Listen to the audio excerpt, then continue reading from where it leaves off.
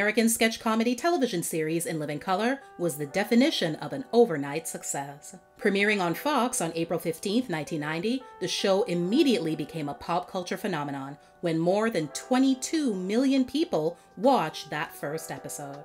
The fact that a predominantly Black and entirely irreverent variety show would propel the network to new heights was ironic, given that most Black comedies of the time were respectable, family-friendly efforts. In Living Color tapped into the burgeoning hip-hop culture and delivered laughs with edgy sketches that made Saturday Night Live look outdated in comparison. The star status of the show would only last for so long, though. By season 3, a negative snowball effect took over, starting with creator and star Keenen Ivory Wayans getting tired of the network's meddling and censorship efforts. By the end of season 4, the Wayans family was no longer involved. The quality suffered, and the show ended after 5 seasons, on May 19, 1994. Keenen Ivory Wayans wasn't even interested in television, an understandable position since in 1988, he was riding high on the success of his cult hit movie, I'm Gonna Get You, Sucka, and all he wanted to do after that was make more movies. Those plans would have to be put on hold, though. A couple of bigwigs at Fox Broadcasting Company attended a screening of his movie, and after that, they had a meeting where Keenen was made an offer he couldn't refuse. They wanted him to make a TV show for the network. Not only that, they told him he could do whatever he wanted. So what did he want to do?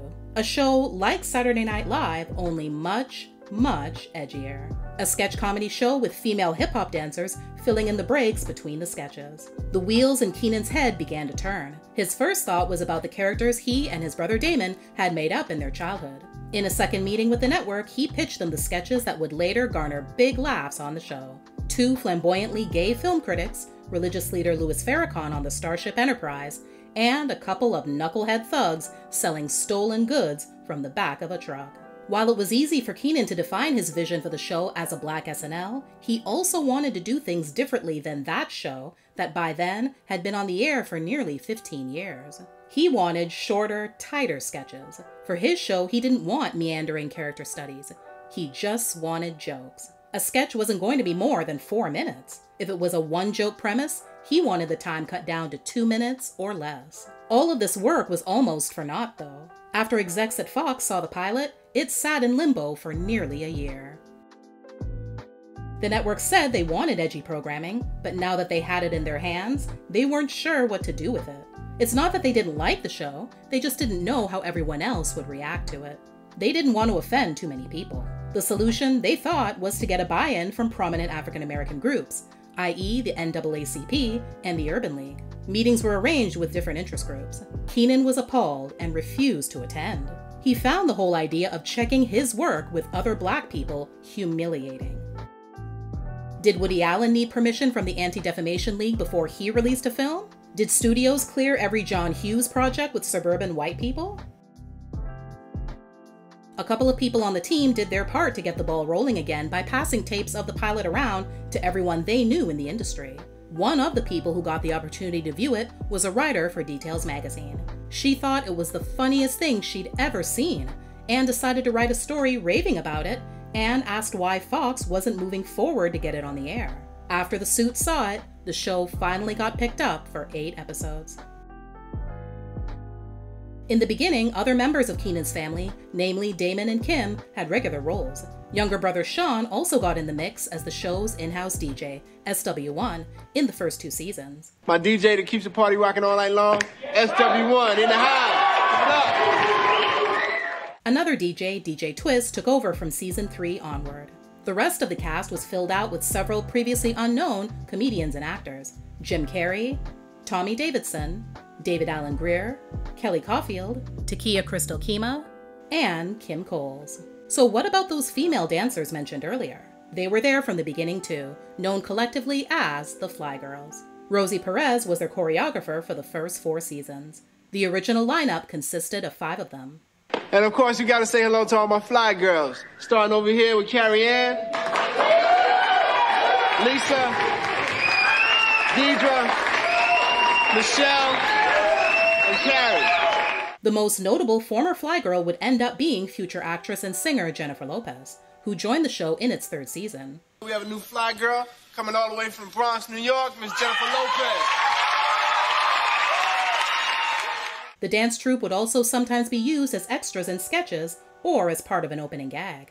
The show didn't only tap into hip-hop culture through sketches and the dancers. In Living Color also put the music genre in primetime living rooms every Sunday night thanks to an infectious theme song from Heavy D and the Boys.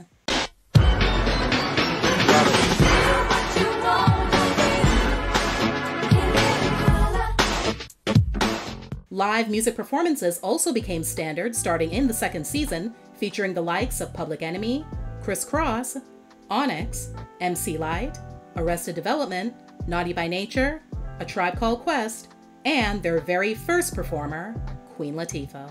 Some of In Living Color's most prominent skits were The Homeboys Shopping Network. It featured Damon and Keenen as streetwise criminals, Wiz and Iceman, operating an unlicensed home shopping network-style TV channel out of the back of their vehicle to sell stolen goods. The time limit imposed on sales was typically due to the impending arrival of the police.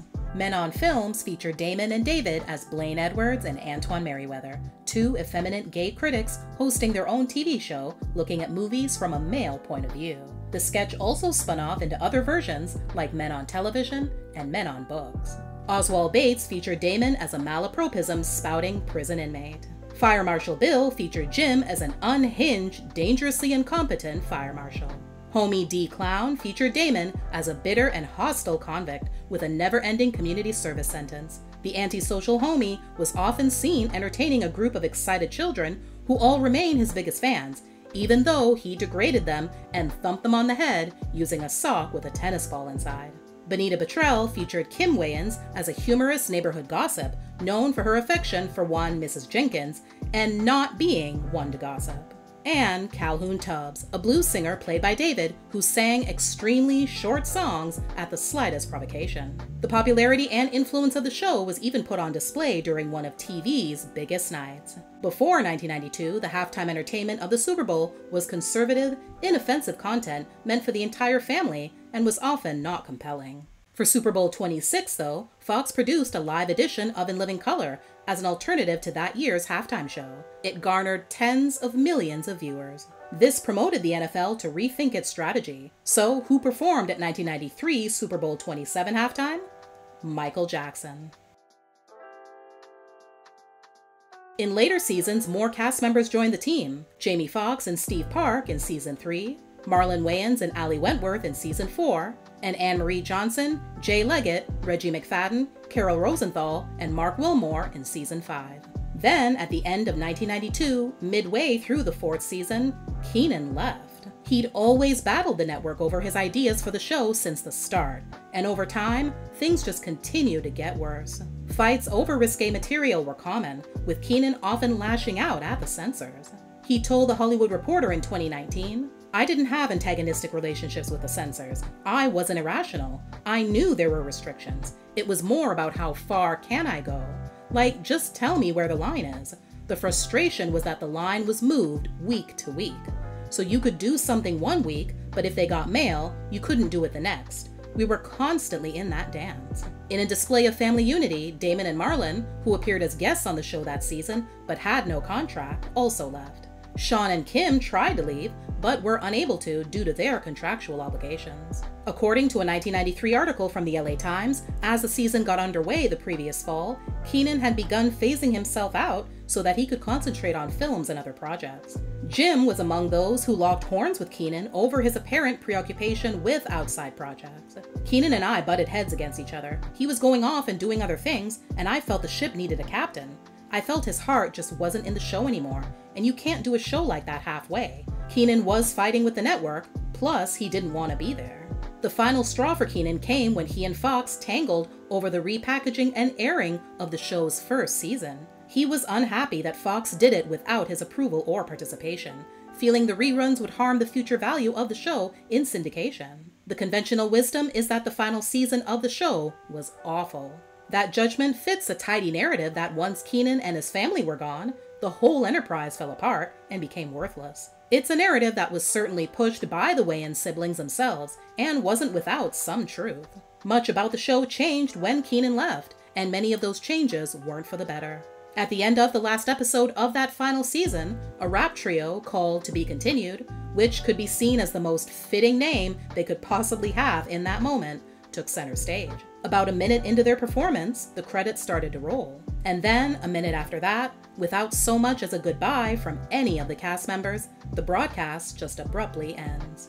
Now, here's some more fun facts about In Living Color. The title of the series was drafted off the fabled NBC tagline of broadcasts being presented in living color during the late 50s and 60s, prior to mainstream color television. The series won the Primetime Emmy Award for Outstanding Variety Music or Comedy Series in 1990, beating out The Arsenio Hall Show, Late Night with David Letterman, Saturday Night Live, and The Tracy Ullman Show. A total of 6 Wayans family members appeared on the show. While Keenen, Damon, Kim, and Sean started things off, Dwayne Wayans often appeared as an extra and served as a production assistant, and Marlon Wayans became a featured member in season 4. While Sean was billed as the show's house DJ, he wasn't actually a real DJ. His job was just to act like one. None of his equipment was connected to anything.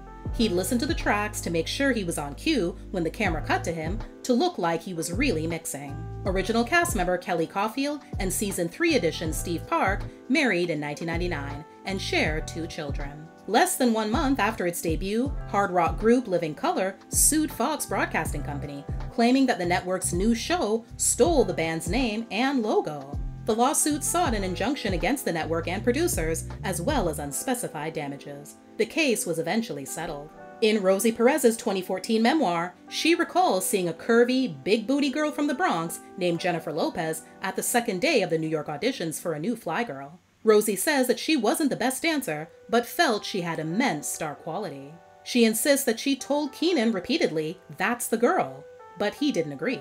She says he called her chubby and corny. Keenen denies this, saying that Jennifer was always his first choice. During the televised event where the announcement about who would get the spot was to take place, Keenen did something very out of the ordinary. He had the other girls vote on their new member. The votes didn't end up in Jennifer's favor. The girls instead chose a young woman from the LA auditions named Carla Garrido. Since they were on national television, Keenen says that he really couldn't do anything but accept the decision in that moment. After the dust settled, though, he went out of his way to bring Jennifer on board.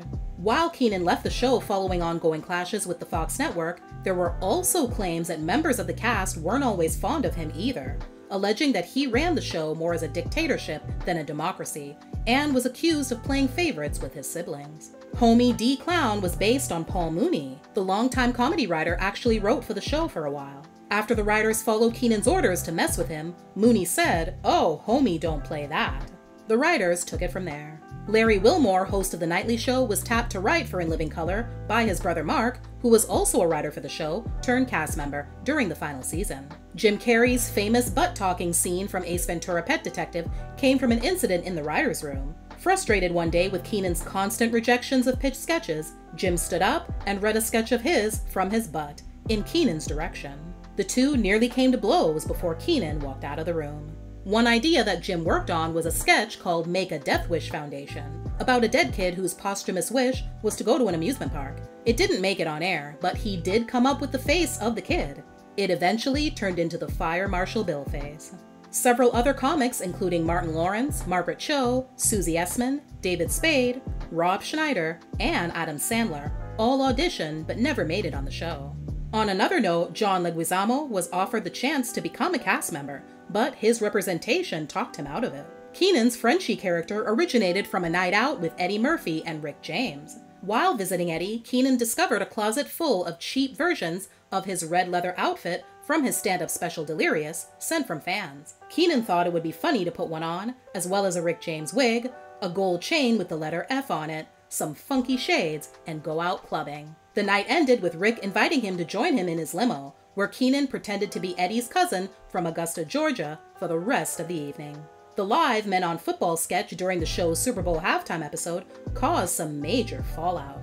It included an implication that actor Richard Gere and track and field athlete Carl Lewis were gay, upsetting both men. Richard's agent threatened a lawsuit, but nothing came of it. Carl's situation was resolved following an apology letter. Apparently, the live show was on a several-second delay. Keenen, though, insists it was more like 60 seconds, but the censor that night did not edit out the jokes, apparently because Carl's sexuality was openly discussed in Hollywood at the time. Richard Gere and Carl Lewis weren't the only ones who took issue with the show's sketches. Many other celebrities didn't like their portrayals either, including Spike Lee, You like? No. Come on, you gotta like. No, Come on, look, you gotta like. I don't. Please, baby, baby, please. Please, baby, baby, baby, baby, please, baby, baby, please. Please, baby, baby, please, baby. Arsenio Hall. We got a great show. So, with no more delay, let's get busy! And Mike Tyson. Hi there, Mike. How are you? So I gotta say, I'm really ecstatic to be here. Another sketch was so controversial that it ended up airing once and disappeared forever. Deleted entirely from all syndication and DVD versions, and never re-aired on network repeats, the sketch, called Bolt 45, managed to debut on the show's May 5th, 1990 broadcast in the first season. In it, Keenen does a takeoff on a Billy D. Williams Colt 45 commercial, where the purpose of the beverage is to get your lady friend wasted, which happens with his lady friend, played by Kim Coles. It ends with her passed out on her back on a dining table, and Billy D. swinging her legs open, alluding to him about to take advantage of her. Keenen argued that it was only mocking the beer, but the network put their foot down. They insisted on several different cuts, which Keenen did. However, the person responsible for putting the tape on air put the wrong one on, so it aired in its entirety. Fox was livid. Since Sean and Kim couldn't leave along with their other siblings due to their contractual obligations, they and other cast members expressed their displeasure with the situation by wearing black shades and not participating in Jamie Foxx's Christmas number at the end of the first episode following Keenan's departure. Out of the nearly dozen members of the inaugural cast, Kim Coles ended up being the only one to last just that one season. Why? Because Keenen fired her. She later learned that he didn't think she was versatile enough. Truly, Kim believed that Keenen overlooked her in favor of his sister, Kim. 20th Century Fox Home Entertainment has released all 5 seasons of In Living Color on DVD in North America. Due to music licensing issues, some sketches have been edited to remove any and all mention of licensed songs, from characters waxing lyrical to entire performances, including the music video parodies and some of the Fly Girl dancing interstitials. Additionally, that Bolt 45 sketch was omitted, and the soap portion of the Drop the Soap line in the second Men on Film sketch has been muted. As of the making of this video, In Living Color isn't streaming on any platforms. In 2011, plans began to form to make a revival of the original series featuring a new cast, characters, and sketches. However, 2 years later, Keenen confirmed the reboot had been canceled because he and Fox didn't feel that the show was sustainable after one season. He told the New York Post, "The bar for In Living Color is so high that if I didn't feel like we could sustain that, then I did not want to move forward. I just feel like we're in a different time. The talent pool is different, and I don't think that type of show works nowadays. The level of talent required doesn't exist. Not that this generation isn't talented, but they're just talented in a different way." In April 2020, In Living Color celebrated their 30th anniversary. Today, the show's influence is still strong, evident from its former cast becoming box office phenomenons, or when Bruno Mars and Cardi B paid homage to the show in the music video for their 2018 hit song, Finesse.